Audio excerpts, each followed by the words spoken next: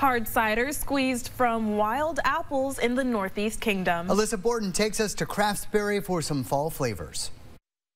Changing leaves and ice-cold apple cider. Sure signs of fall in Vermont. But on this Craftsberry farm, hard cider is always in season. A blend of apples and pears, and this is for my pear cider that I make. Cedar Hannon is the owner of Wildbranch Cider, a 15-year hobby turned business. In 2019, Hannon ordered 120 apple trees in anticipation of starting up a retirement cider operation. But when they arrived in the midst of the pandemic, those plans changed. In the spring of 2020, I was planting my trees, and by the time I was done planting them, I decided that I didn't want to be doing computer work anymore, which is what I had done for 24 years.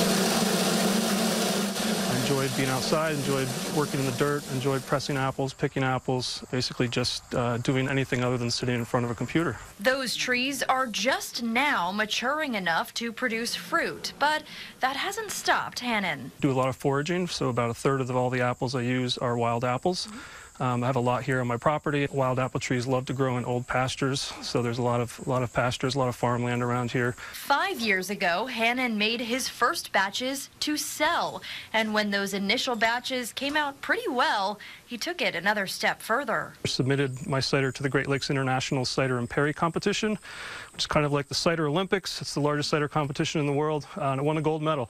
So at that point, I felt like it might work. I might be able to do this. And he has done it, turning out about 1,000 gallons of cider each year.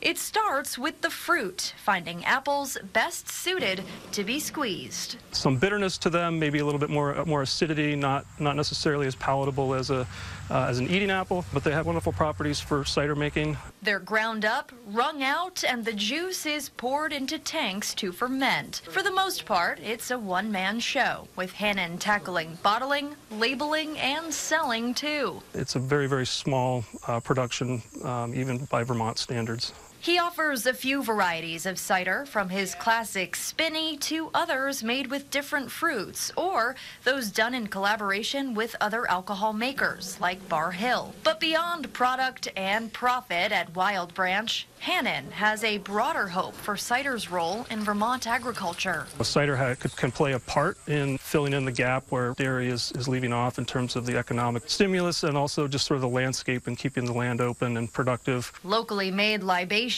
forging a new front in the ag economy. For the Channel 3 News, I'm Alyssa Borden, made in Craftsberry, Vermont.